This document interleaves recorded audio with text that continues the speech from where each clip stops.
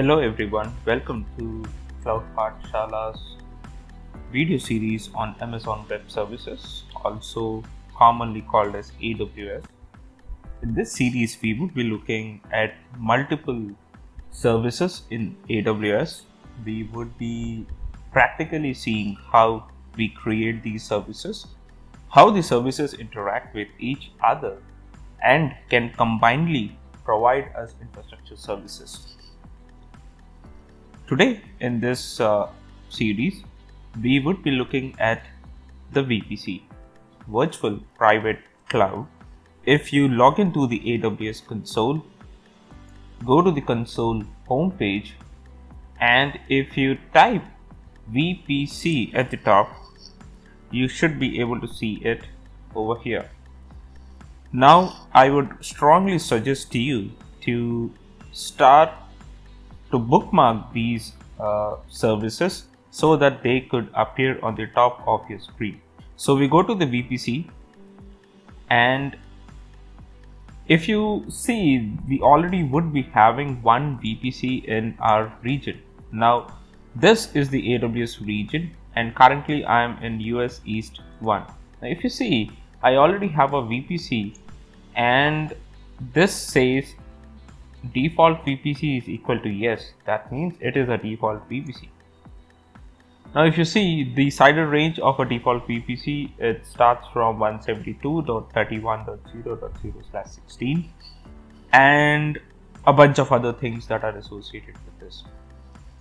The question is, can and should we delete our default VPC? Let's try to answer the first one. Can we delete a default VPC?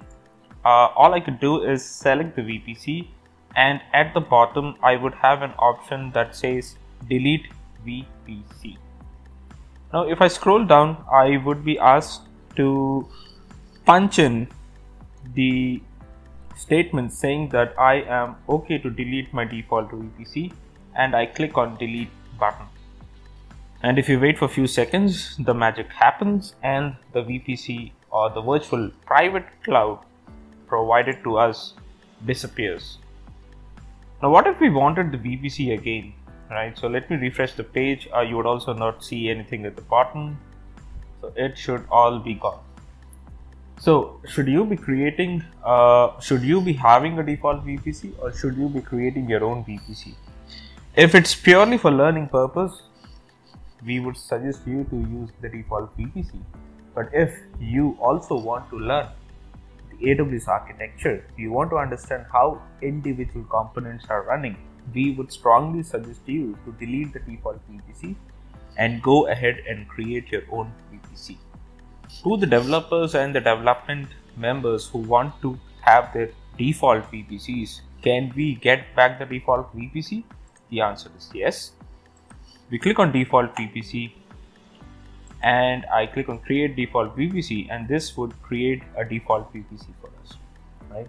So this is how we create and delete a default VPC. Can we have two default VPCs in the same region? The answer is no. There's only one default VPC that's possible or available in a particular AWS region, and that is the VPC that we just created.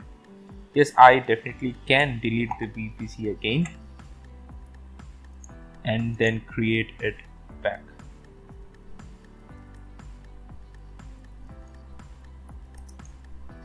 And that's getting deleted.